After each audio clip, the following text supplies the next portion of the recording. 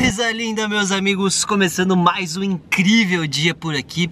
Nós estamos em Punta Uva, na Costa Rica, no extremo sul da Costa Rica. Dormimos aqui num lugar extremamente isolado, rodeado de selva, de floresta, de animais. Fomos acordados hoje de manhã pelos bugios, que é um tipo de macaco que faz um barulho bem alto aqui na floresta. Hoje o mar tá super revolto, tá dando uma chuvinha ali fora, por isso vamos esperar um pouco pra gente começar nosso dia explorando um pouco mais desse país que aparentemente tem tanta coisa incrível ainda pra conhecermos.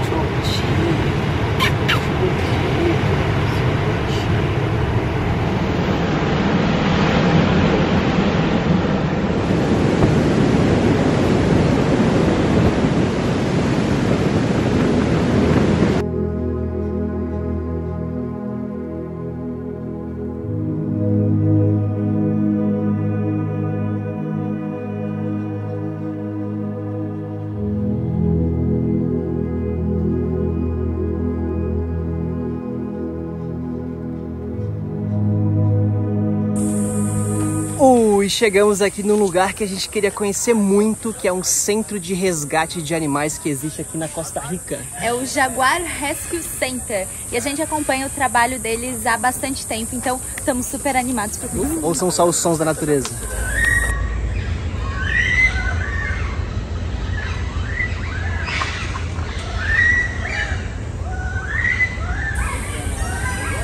E aqui na entrada tem uma lojinha que devem ter várias preguiças, hein?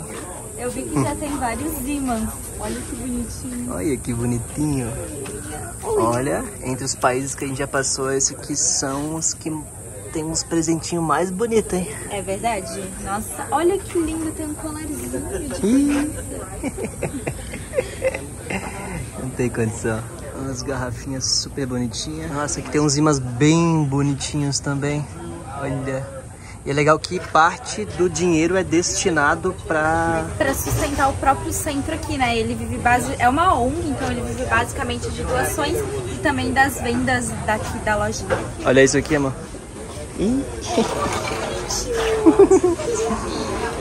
Uma preguiça. Ainda não vimos nenhuma preguiça aqui na Costa Rica, só lá no Panamá. Será que hoje a gente vê?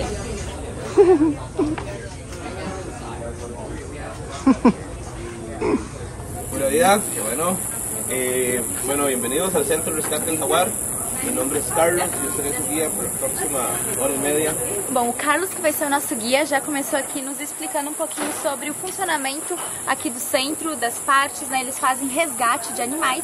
Alguns animais eles podem voltar para a natureza, mas alguns animais infelizmente não vão poder voltar. E é isso que a gente vai conhecer hoje. Bora! E aqui tá o carro mais incrível que existe na Costa Rica.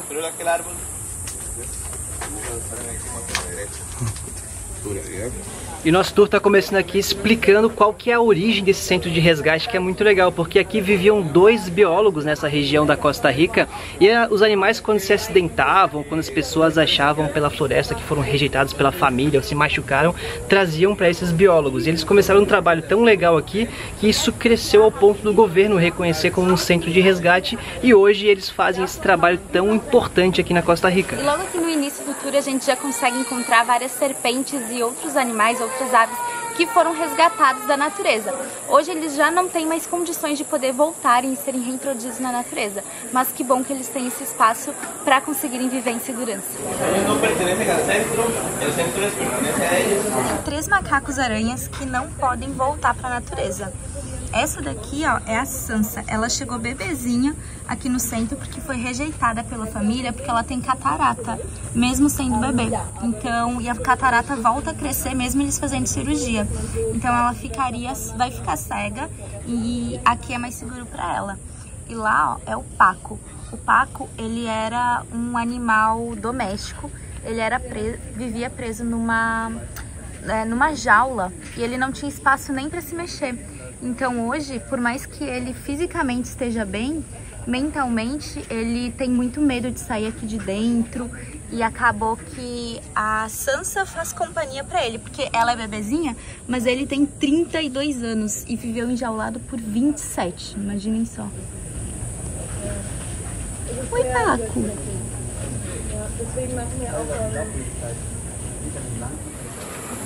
Que bonitinho. Dos especies de perezosos. Los de 2 dedos y los de 3 dedos, ¿verdad? Vean, en los pies, las dos especies tienen 3 dedos. Las manos es lo que cambian, entonces algunos tienen en la parte frontal 2 dedos o 3 dedos. Los de 2 dedos, como estos, son ese cafecito que se obtiene después de mezclar café con leche, digamos, como beige. Y tienen la nariz como la de un cerdito. Los de 3 dedos son más grises, tienen el antifaz negro y la sonrisa pura vida. Así es como yo hago la diferencia entre ellos fácilmente. E aqui a gente está conhecendo a Coco, a cocodrilo. É uma crocodilo fêmea que foi resgatada aqui. Ela estava sendo espancada por um caçador quando o pessoal conseguiu resgatar ela. E infelizmente ela perdeu um olho. E foi cuidada aqui pelo centro, só que na hora que o centro foi reintroduzir ela na natureza, o governo não permitiu a reintrodução, porque por ser uma espécie um pouco rara aqui, é mais comum ter caimanes que são menores que os crocodilos, e por ela ser fêmea, o governo disse, olha, se eu colocar mais uma fêmea na natureza, eu vou aumentar muito a população de crocodilos nessa área. Então, ou vocês se livrem, né, infelizmente matem ela, ou vocês cuidem dela. E aí, obviamente, que o centro está cuidando.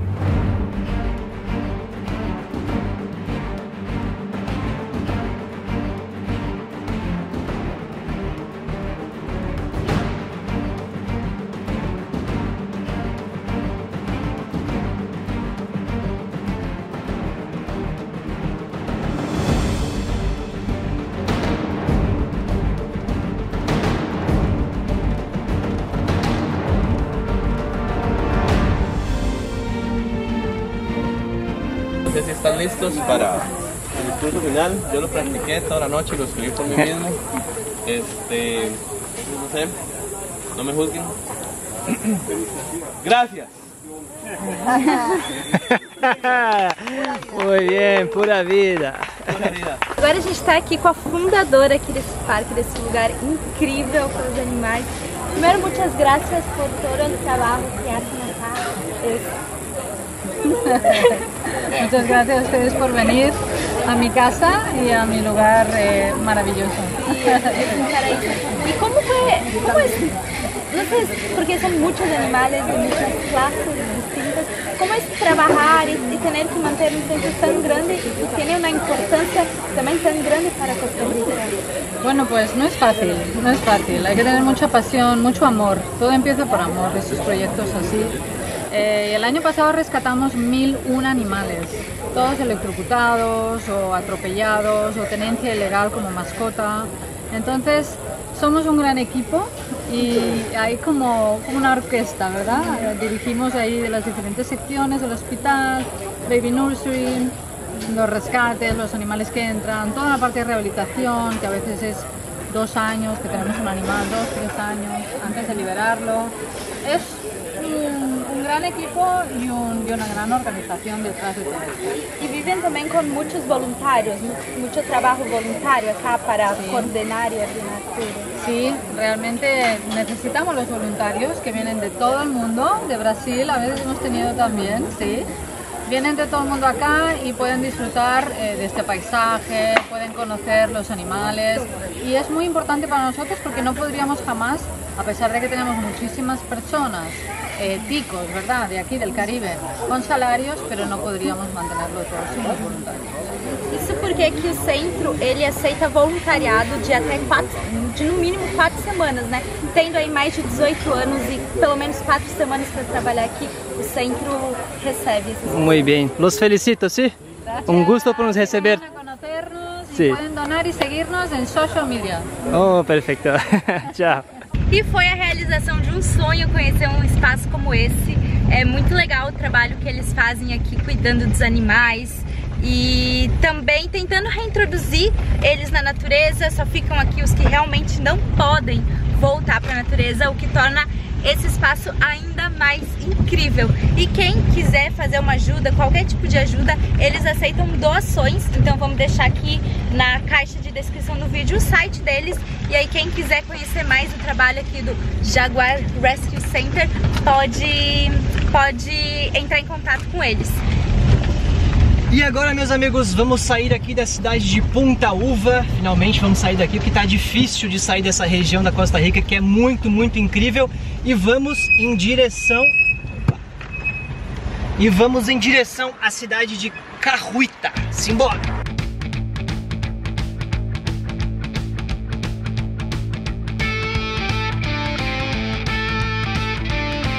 E nós não aguentamos e compramos essa preguicinha aqui de pelúcia. Ela é para abraçar e vamos colocar ela aqui, ó, no nosso painel.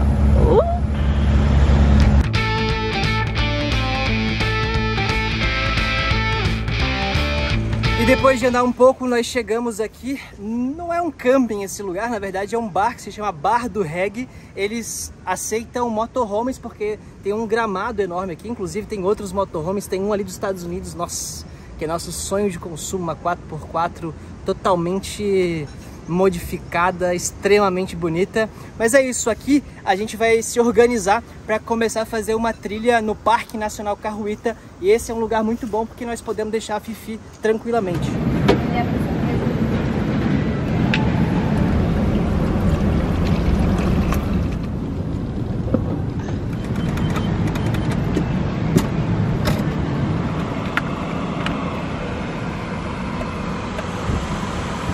E um dos grandes desafios que nós temos, nós que viajamos com pet, é que parques nacionais de todos os países a gente não pode entrar com o nosso cachorro. Então o que a gente faz? O que nós estamos fazendo aqui na Costa Rica, como por exemplo hoje, que é um dia que nós estamos fazendo passeios em que a Fiona não pode participar. A gente deixa o nosso porta-mala aberto, coloca uma mosquiteira ali atrás, isola as janelas com alumínio, liga os ventiladores e aí com a porta aberta, com os ventiladores e com esse isolamento térmico, que é a forma que nós vivemos aqui dentro desse carro, que não é só um carro, é uma casa, né? Foi adaptado para ser uma casa.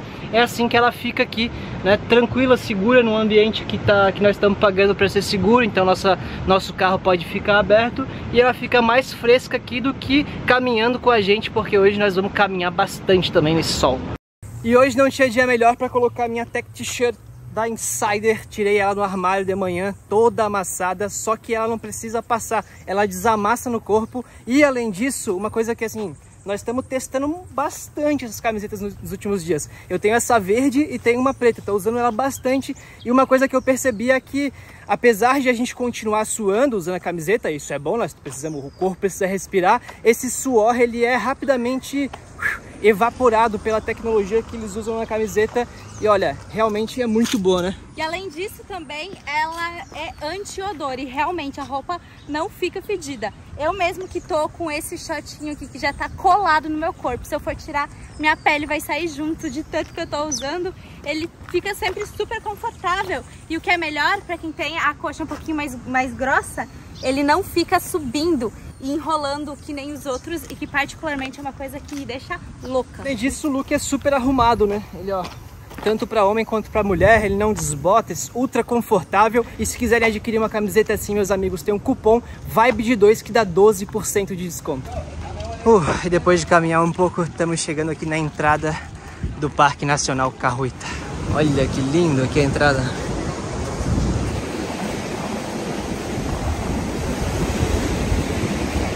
Hola, ¿cómo está? ¿Todo bien? Sí, ¿cómo funciona? Funciona así, se pone un nombre, país, la hora y después luego se da la donación voluntaria. O guarda nos revistou aqui para ver se a gente estava levando plástico ou algumas coisas que não podem. E agora vamos ver aqui. A entrada do parque, nós temos que assinar aqui o nosso nome, colocar ali nossa nacionalidade. E aí depois a gente faz uma contribuição voluntária de quanto nós quisermos pagar. Bom, fizemos o pagamento aqui, ó, fizemos uma doação de 40 mil colones, que é mais ou menos o preço médio de uma entrada de um parque nacional, até onde a gente sabe. Então, fizemos nossa doação aqui e agora vamos dar um rolê para ver o que a gente encontra de animais aqui no Parque Nacional.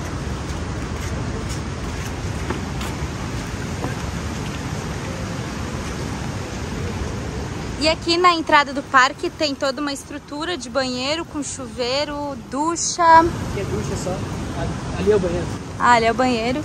Aqui, ó, não pode alimentar os animais. O Anderson já vai usar o banheiro. Parece que a água das torneiras é potável. Bem, então agora, meus amigos, vamos começar nossa aventura aqui desbravando esse parque atrás de animais selvagens.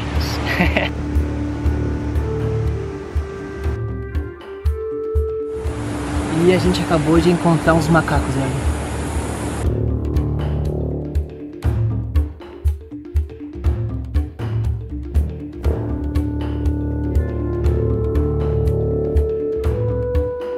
Estamos aqui caminhando e encontramos uma placa chamada Não Alimentar Crocodilos.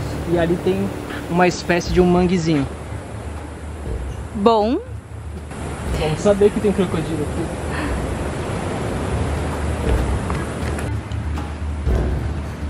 Ficar atento aqui, hein, amor? Opa, teve um movimento na água ali. E tem aqui algumas dicas até de o que fazer se avistarmos um crocodilo. E uma das dicas aqui é não tocar os crocodilos, acho muito importante. Porque a primeira coisa que eu faria vendo um crocodilo, com certeza, seria ir lá pegar nele, né?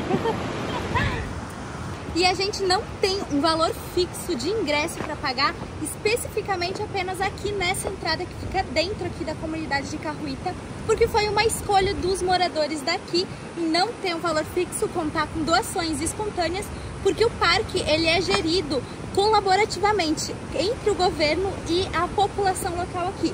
E acaba que todo o valor que é arrecadado na portaria é direcionado para a comunidade local, em reformas, melhorias da comunidade e também pela escolha deles em não ter um valor fixo para cobrar. E aqui no meio da trilha encontramos esse poço que dá para ver que está borbulhando ali, porque aqui embaixo tem uma fonte de gás natural. Só que não era isso que eles queriam descobrir na época, né? Lá em 1910 fizeram escavações aqui para ver se encontravam petróleo, mas só encontraram fontes de gases naturais. Então ficou ali, ó. O quê? Olha. Olha. Olha. Ai, que bonitinho.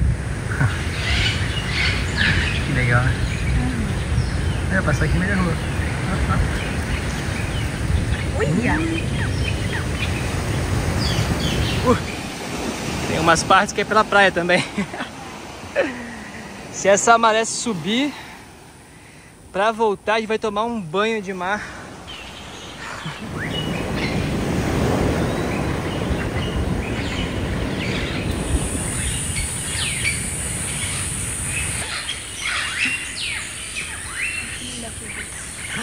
A gente tava passando aqui embaixo, olhando pra cima, e tem um esquilinho ali.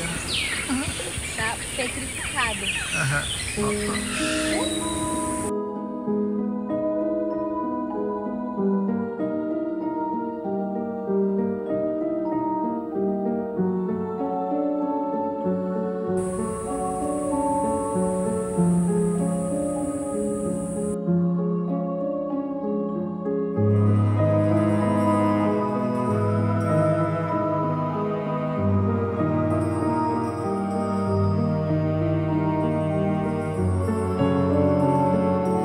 Jogando baga aqui em cima, certamente é macaco, quer ver? Jogou em ti? Eu levei uma. Eles são safados, cara. Ele tá indo pra lá, ó. Eles estão comendo e jogando pra baixo, estão lá em cima. Tá um campo minado ali. Pegou um pau. Vai dar na cabeça. Olha que safada.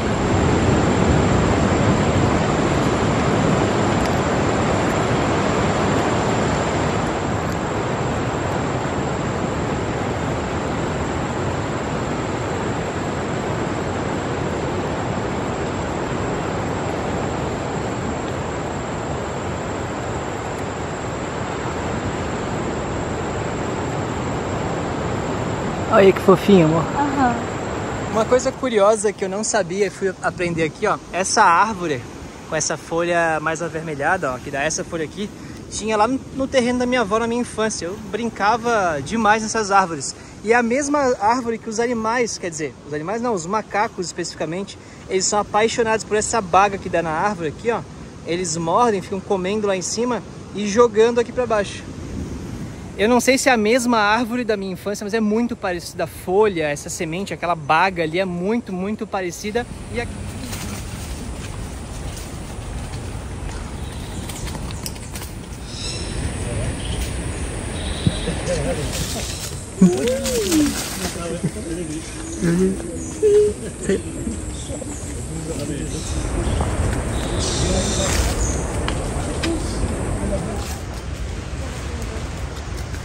Olha, bem pertinho. Que sensacional, meus amigos. Passando do nosso lado.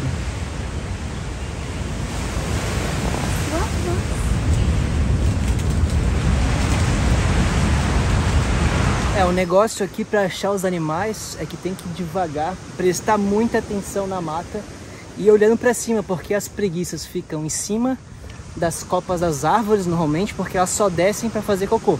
E elas fazem cocô uma vez por semana, então é muito difícil de encontrar uma preguiça no pé da árvore. Mas podemos tentar encontrar elas em cima.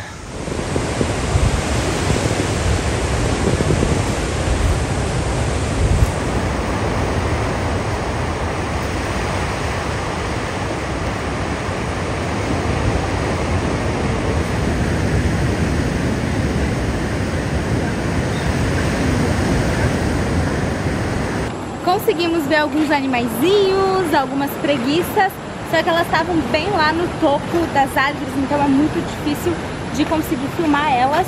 Isso porque as preguiças, elas são aí, figuram na lista dos 150 animais mais perigosos. Né? Aquele bichinho tão bonitinho, tão fofinho, é extremamente perigoso, porque o pescoço dela gira em 180 graus. 270 então, graus? 270 graus, é. Então ela consegue morder por todos os lados. E a mordida dela é muito afiada, muito dolorida. E ela também tem garras que são super perigosas. Isso é muito curioso, porque uma das coisas mais comuns que a gente vê vídeos assim bonitinhos na internet é quando tem uma preguiça assim no asfalto, atravessando a rua. Aí alguém pega pelas costas dela. E se for alguém que já é profissional, tudo bem, mas normalmente alguém quer ajudar, né? Pega ela pelas costas e leva até uma árvore, porque ela leva horas nesse deslocamento. Só que, como a cabeça dela vira 270, ela vira completamente para trás. Se ela fecha uma mordida num ser humano... Num dedo aí... Um dedo, num braço... Não solta numa mais. Perna, num queixo... Não deve ser algo bonito, meus amigos. Esse bichinho tão fofinho, tão perigoso, hein? E quando ela pega animais menores, como cães, gatos, alguma coisa assim, ela pode até mesmo matar esses bichinhos.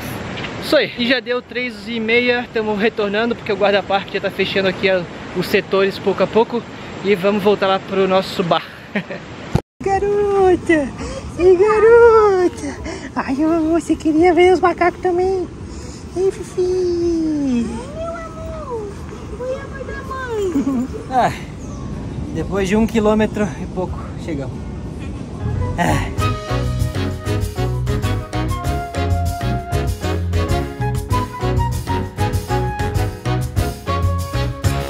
Agora vamos lá tomar um banho. Aqui fica a estrutura do bar. E pra cá fica nosso chuveiro. Eu acho que é ali naquele verde, amor.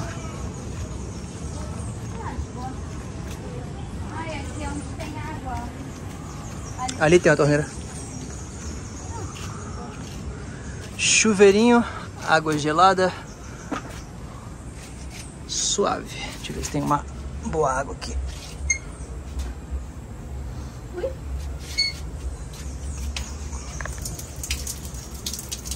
Esse aqui não sai. Tá saindo um fio de água. Chuveirinho meio magro, mas tá bom. Isso aí, bora dar um rolezinho aqui.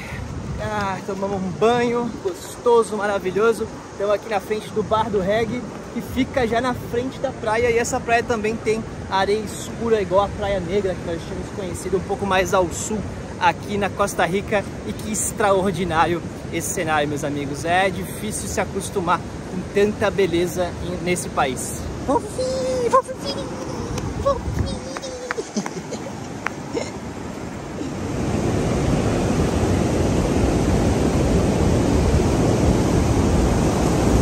Aqui nessa praia tem muita gente com cachorro, com doguinho. Ó. Olá, buenas. Vamos ver.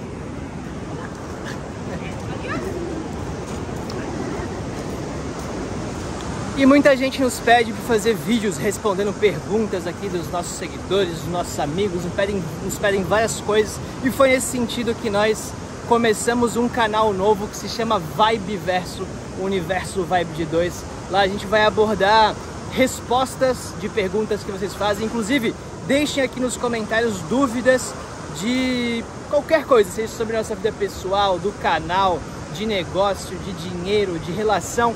Deixa aqui nos comentários que vamos fazer um vídeo lá no VIBEverso, que está aqui no primeiro comentário fixado esse novo canal, e nós vamos responder por lá, para que o Vibe de 2, esse canal que nós temos aqui e que documenta a nossa jornada pelas Américas, ele fique só para isso, né? A gente não comece a bagunçar esse canal com outras coisas, com outras informações, porque tem gente que nos acompanha aqui para acompanhar só a viagem e não quer saber de mais nada. Então é mais do que justo a gente separar esses dois canais de comunicação. Então sigam o VIBEverso, se inscrevam naquele canal, que nós vamos criar muito conteúdo legal lá. A gente está muito animado porque a gente estava há muito tempo com vontade de fazer coisas novas na internet, expressar opiniões, responder perguntas, e eu acho que lá vai ser um espaço bem legal, divertido, curioso, né? Vai sair. Ô, Pipi! Meu amor! Uia! Meu amor!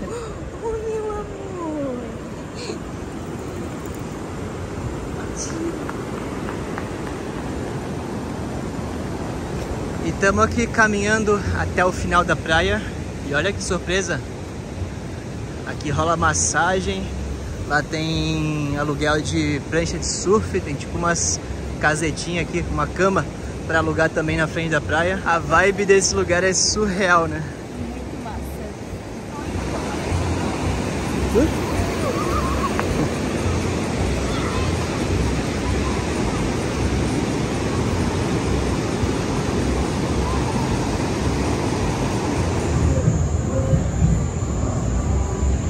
Hoje é dia de música ao vivo aqui no bar, então a gente vai lá dar um confere, ver as novidades do dia. E eu preciso dizer que a minha casa está no bar, é a realização de um sonho de uma vida, porque a hora que me der sono, me der preguiça e eu quiser ir pra casa, são menos de 100 metros. Tudo que eu sempre quis, sem ter que ficar esperando a amiga que vai dar carona, chamando Uber, pegando busão, eu simplesmente vou caminhando pra minha casa.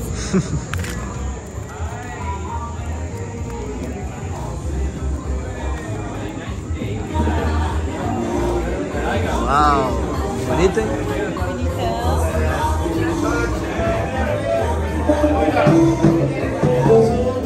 We have the bonanza of good random, and so then we have the nice Barcelona. Hey, all the Caribbean good, all the men who put you in a real good mood, a real round mood. Hey, all the Caribbean good, all the men who put you in a real good mood, all the Caribbean right now.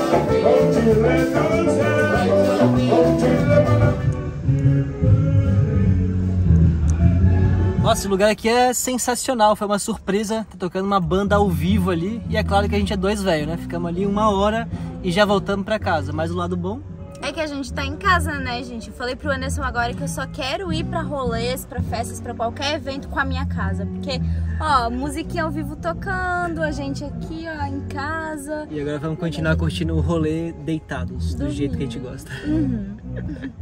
E é isso aí, meus amigos. Até a próxima. Tchau! Tchau, Fifi. Vem, meu amor, vem. Venha, venha. Vem. Aí, garota.